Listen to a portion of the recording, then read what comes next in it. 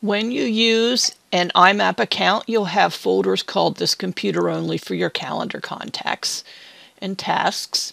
These will not sync to your server and they will not sync to a cell phone.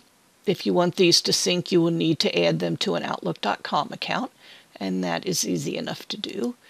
Go into File, Add Account, add your Outlook.com account.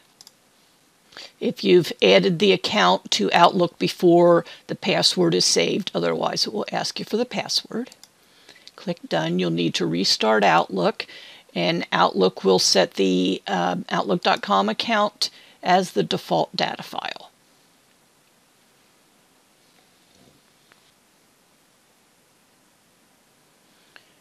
If you're not using the folder list, it might be a little easier just so you can see where the folders are.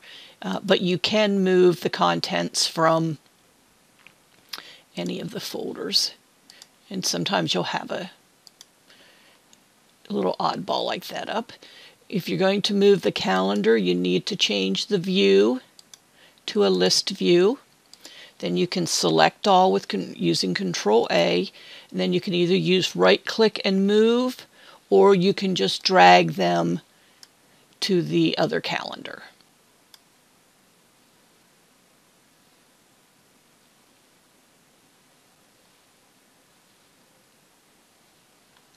And then we do the same thing for the contacts. We go into the contacts, Control A to select. You should be able to do it in any view, but you can use one of the other views. It might be a little easier to see what you've got there. Do a Control A to select all, and then you can either drag like I did before, or use the right-click and move and choose other folders, and then contacts.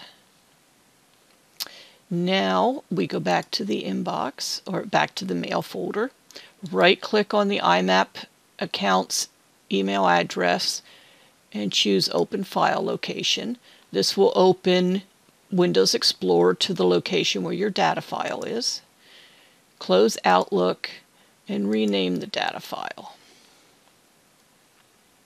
And you can name it anything you want to. I usually name it old. We don't want to erase the name. We just want to add old to the name. I've used this account before to change the name, so I'm going to put old 2 in there. And now we restart Outlook. This will sync a new Outlook data file down without the This Computer Only folders. They'll eventually all sync down there. We'll go over to the folder list to see what is there. Now you just need to add your Outlook.com account to your phone or to your other computer, and everything will sync. One thing you probably will want to do in Advanced, you want to make sure that this is set to your IMAP account instead of to the Outlook.com account. And you can also drag this up to the top